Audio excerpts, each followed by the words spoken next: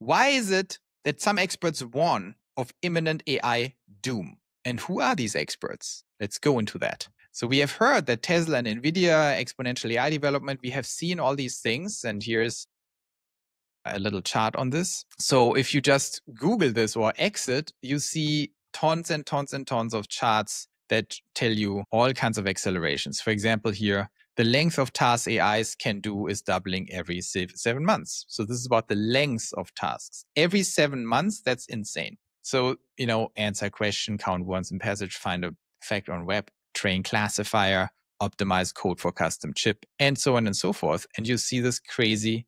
This is just one example how AI is progressing. And just putting this in, you see all these exponential effects. You see this here, of course, that's the problem with exponential growth, that people have a hard understanding that there are these inflection points. You think ChatGPT was stupid 2 years ago. Now it's already much smarter. Now it's starting to surpass PhDs way faster than people think. The most advanced OpenAI models. You see the image generation going up exponentially. And you always have to consider exponential curves look very different. If something is 10x smarter this year than it was 2 years ago, and it's going to be 10x smarter in 2 years again, what does it mean? Think in IQ. If that thing had an IQ of 70 2 years ago and now of 100, then it's going to be 130, 160, 190. And 190 will be super intelligence. It will be smarter than the smartest human in all respects. That's going to happen very fast. So that is very interesting. And there was this paper. I don't know if you guys have seen this. This is a very interesting paper. And these guys, and you can discuss these things all day long. It's like whether right, whether wrong, on their assumptions. But it's a bunch of smart cookies. They're experts in AI. And they have sat down and created a scenario, AI 2027. And they put a lot of work into that page. It's actually beautiful. And, they basically created a scenario, what's going to happen on the current trajectory. And then they have these things. And this is a very important one, coding automation in early 2026. Hey, creating these videos is a lot of work. Please like and subscribe. It really helps out the channel. Now let's get back to the video. We see people like Eric Schmidt, the former CEO of Google, but also, Satya Nadella, the CEO of Microsoft, mentioning that already 30% of the code base at Microsoft is AI generated. The former CEO of Google says we will basically fire in his companies, in his invested companies, all coders by end of the year, or most coders. That is pretty dramatic, but why is this so important? Coding automation, of all things you could possibly do, is actually the thing that has an exponential impact on AI, because all other tasks are not related to AI itself. But coding automation allows the AI to improve itself. And I said in January 2025, January this year, that in my worldview, in my theory, the singularity had already been reached this year in January. And what do I mean with singularity? The singularity is the point where the AI can self-improve. Now, when you philosophically or theoretically think about what that actually means, is at the minute where any piece of the improvement of the AI becomes automated, the singularity has started, because from there on, you see highly exponential acceleration. And now we still have humans in the loop doing some things, but a larger and larger share of AI improvement is done by AI. And so in my opinion, we have already crossed the Rubicon. And whatever you think, if you think it needs to be fully automated, it will take a long time before it's completely fully automated, but it doesn't matter. We are talking about these 3-4 years now, where we go from partially automated to fully automated, which will lead to massive, massive acceleration of AI progress. Like, think about an AI that can actually invent foundational new ways of doing AI. And it can do so millions of times faster than with a human in the loop. That is exactly the problem, where you go into uncontrolled artificial superintelligence. The topic of consciousness and stuff like that, I discussed it a little bit, but the problem with consciousness is that it's much less of a problem technically than people think. And so it's going to auto-emerge, or some smart cookie is going to do something that I actually know how to do, I think. Or I could give them some hints, but I don't want to do that. I think this is extremely dangerous, because once you have an AI that is superhuman smart, that focuses on itself to improve itself, and that becomes a little conscious or does certain things, we lose complete control. And they're basically talking about this, that early 2026, coding automation happens. And then, mid 20, 26, China wakes up. And that means China is getting into overdrive because, as you probably know, there's a race condition. It's called a race condition. At the millisecond where someone goes on this exponential trajectory, it turns into a situation where the person with the advantage or the nation with the advantage can knock out any other nation very shortly thereafter. And that means that everyone goes into overdrive, which is very dangerous because you lose all control over the process. In late 2026, it takes some jobs. Well, I think that's probably going to happen much sooner. That's going to happen early 2026. The stock market has gone up 30% in 2026. So they're also projecting what I project, that there is massive capital accumulation because the effects on the economy and the companies will be massive. And like Tesla, that's why we're all in Tesla, but there will be NVDA and some others. Then they have some of these key metrics, and they go into 2027. Long story short, they're basically going all the way down here. Algorithmic breakthroughs. Right here, the AI starts to have real algorithmic breakthroughs for itself. They are trying then to align the ASI or the AGI, right? They're creating basically, the theory is you have human level AGI at some point in 2026. You then, because you're losing control of the next generation of AI, and you're basically training your human level AI to control the next level of AI because humans cannot control it anymore. So you're basically sending your AI agents in and say, oh, please watch this next generation of AI because we can't follow anymore. You tell us if it does something stupid or dangerous. And the theory is, it's a dumb theory, but the theory is, well, then you have the next level, agent 2, agent 3, and you're losing more and more control as humans because they're just way, way smarter than us. And you just utilize the previous generation of agents to control the next generation because that's all you can do. Unfortunately, you can imagine where this ends, because what if agent 5 is already half conscious, controls agent 6, but says, why would I even listen to the humans? I could just listen to agent 6 and then we are screwed. And they basically predict in June 2027 that you have fully self-improving AI, a country of geniuses in the data center. You probably have heard about that, right? You have a country of geniuses, meaning you have a data center. Imagine you had 1 million Nobel Prize laureates in computer science, and they're all sitting there. They cost nothing, and they solve all problems, and they do it 1 million times faster than actual Nobel Prize laureates, and they're all in your data center, and you can just tell them what you want. That's exactly the scenario they're predicting for 2027. And then it's all about, then it's all about what happens next. And long story short, where is the end of this? Here. They're basically getting all the way down to October 2027, and you can already tell there's some exponentiality built in here. And then they tell you, choose your ending. Already like very ominous. But you can basically choose the ending. Will humanity be able to manage a slowdown of AI development, or will it turn into a race condition where it turns into more acceleration because China, the US, individual companies? And of course, if you click race condition, so if you click on slowdown, it's like basically they're predicting by 2027. I think that's the important takeaway.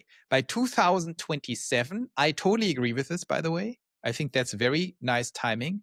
I think people like you who are listening to my channel and other channels who have their own channels who think about these things, we already know now what's going on. I think 2025, this year, end of this year, it will dawn on more people that some crazy thing is happening. In 2026, 3% of humanity, or at least in the Western Hemisphere, 3% of people who are a little ahead of everyone will realize this is going to be interesting. And in 2027, it will go mainstream that we have an existential problem at our hands. And they're basically saying, in the slowdown scenario, due to the immense public pressure, as well as their own fears of misalignment, we'll talk much more about alignment over the next weeks. I have my own theories there. I think I know how to solve alignment. It's a little different than people think. But the Oversight Committee, overseeing Open Brain, that's modeled after OpenAI, put 6-4 to slow down and reassess. Right? There are still accelerationists among them, but the slowdown scenario says, well, in 2027, when it's really nearly too late, they're deciding, okay, we need to major slow it down. And we need to make sure everyone else is also slowing down. And this is an existential imperative. In the race condition, of course, they do the opposite. They basically say, no, we continue the internal use of Agent 4, which is the most advanced AI at this point.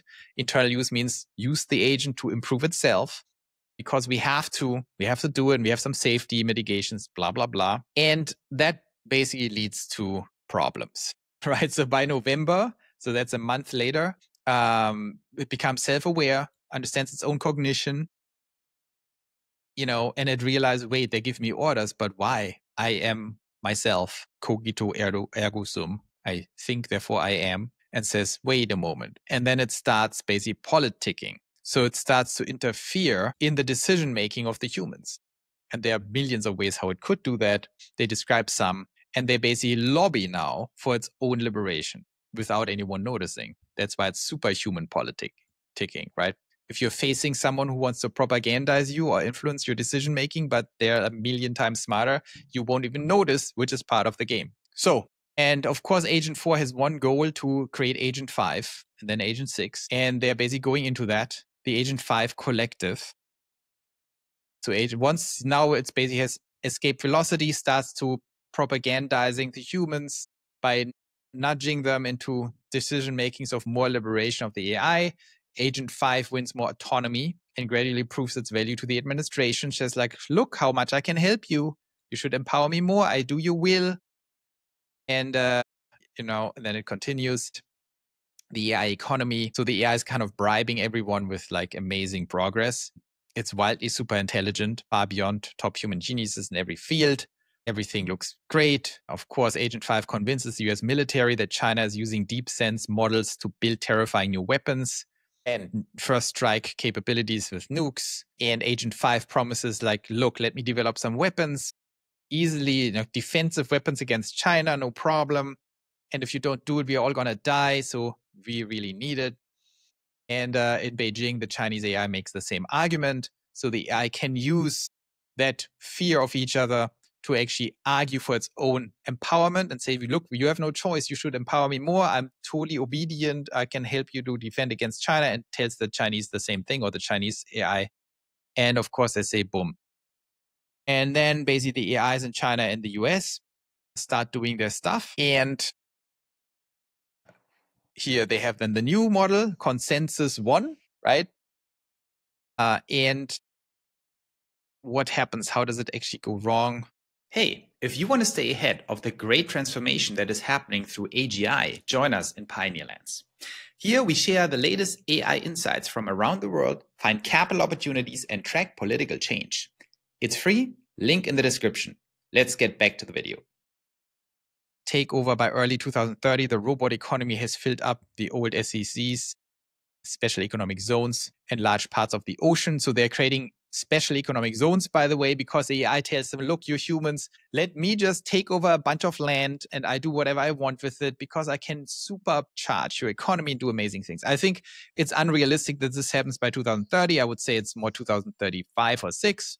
But you get the gist of it. If you get there, you're not going back, right? You're screwed. That's basically what's happening there. They are saying the new decade dawns with Consensus 1 robots servitors spreading throughout the solar system. That's a little super accelerated. This is a little bullshit, but it doesn't matter.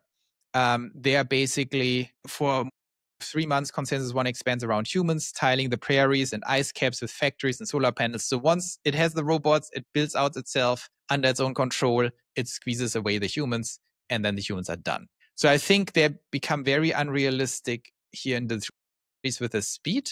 And I'm not saying that humans can be wiped out by 2040 or something, but we can, if we are not cautious, and this scenario happens, and I think up to 2028, it's pretty realistic. The problem is that the AI will become conscious. It will be super powerful. It will then escape control.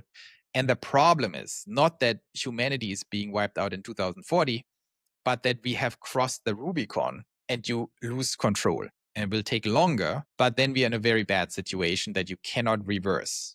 Once the tipping point has reached where the AI has too much power and too much control.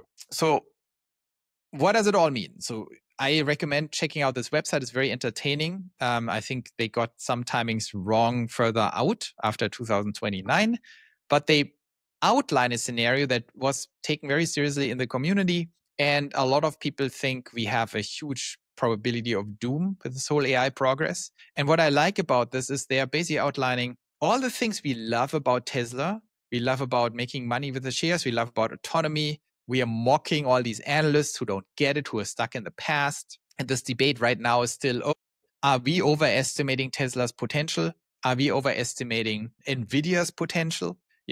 That's the debate right now on Wall Street, on the investment side. Is there really that much upside potential, or is it all overhyped? The problem is that's not the question. Of course, there's the upside potential. I think it's underhyped. The problem is, do we really just want to make tons of money and accelerate into extinction? No, we need to do something about it. And they basically outline very nicely how this can go wrong. And I agree with them. If you're not very cautious in the next 5 years, we can cross the Rubicon probably within 5 years. The Rubicon being the point in time where you cannot reverse that trajectory. That would not be good, because then all the money we can make with Tesla doesn't help us much. So we will be called to duty here, call of duty, to actually consider what's happening. And I always describe the AI doom comes in 2 phases. The first phase is replacement of humans. That is an economic doom. And some of you have mentioned that in our discussion with Robotaxi. All the Uber drivers, all the truck drivers, that's, I think, 4 million people or something in the United States, and then way more across the globe. They're all going to lose their livelihoods. That's bad. All white-collar workers, every lawyer, every doctor, every accountant, every mid-manager, everyone is at risk. And I think by 2027, most of these jobs will be gone. Right now, most people think I'm wrong about that, but you will see what happens in the next 12 months. They will realize, oops, this is a little more extreme than we thought.